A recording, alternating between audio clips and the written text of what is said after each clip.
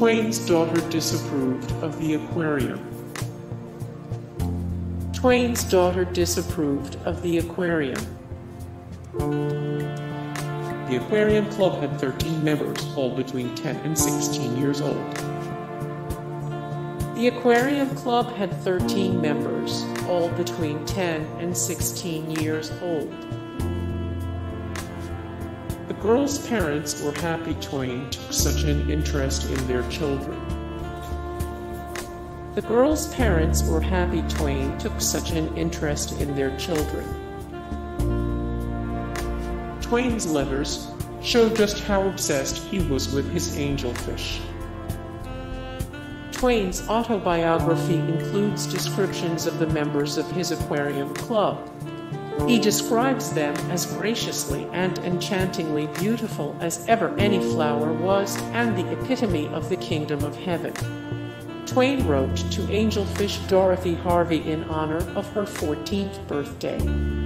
In his letter he said, "I wish I could have those free gratis for nothing voyages and nothing to do but look at you every day."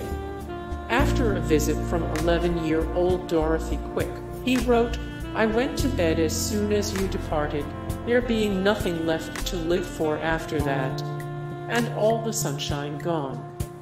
How do you suppose I am going to get along without you?" To Helen Martin, who Twain described as a slim and bright and sweet little creature, he said, "I miss you, dear Helen. I miss Bermuda too, but not as much as I miss you, for you were rare and occasional and select and limited." He built a special room in his house for visits with the girls. The book Mark Twain's Aquarium, the Samuel Clemens Angelfish correspondence, records Twain's plans to build a room in his Reading, Connecticut home specifically for his angelfish. The billiard room will have the legend, "The Aquarium," over its door. "I have good photographs of all my fishes, and these will be framed and hung around the walls. There is an angelfish bedroom double-bedded, and I will expect to have a fish and her mother in it as often as Providence will permit." Twain moved into his Connecticut home on June 18, 1908. He chose to call the house Innocence at home because he hoped to host many young girls. Twain wrote a constitution for his Aquarium Club. Twain called his group of angelfish the Aquarium Club.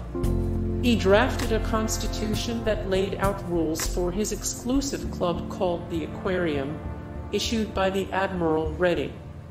The Constitution required the girls to wear their badge and their head ribbons and noted that none above school age is permitted in the club.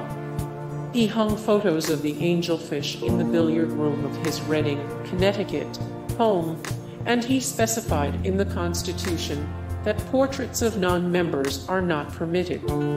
Twain referred to himself as the Admiral and required the girls to write to him once every 3 months at the very minimum. If the girls didn't write often enough, Twain demoted them from active members to honorary members with reproaches. He called himself a slave to the girls. During the last 2 decades of Twain's life, he saw the death of his first and favorite daughter Susie, his wife Olivia, and his third daughter Jean.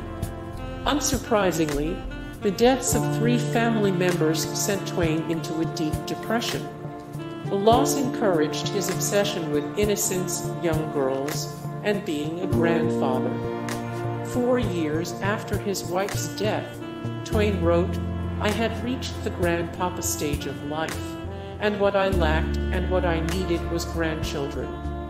My heart is a treasure place of little people whom I worship, and whose degraded and willing slave I am. In grandchildren I am the richest man that lives today, for I select my grandchildren, whereas all other grandfathers have to take them as they come, good, bad, and indifferent." Twain valued the children for their innocence and lack of exposure to the hardships of adult life. He called himself a collector of young girls. I suppose we are all collectors. Twain named his collection of girls his angelfish. Twain began collecting young girls in 1907 at the age of 72. He had recently suffered the loss of his wife and daughters, and he desperately wanted grandchildren.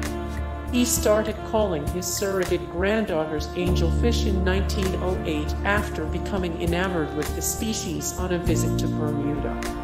He went on to nickname his group of girls the Aquarium Club, and even required members to wear angelfish pins. Twain's secretary Isabel Lyon often chaperoned and arranged visits between Twain and the young women.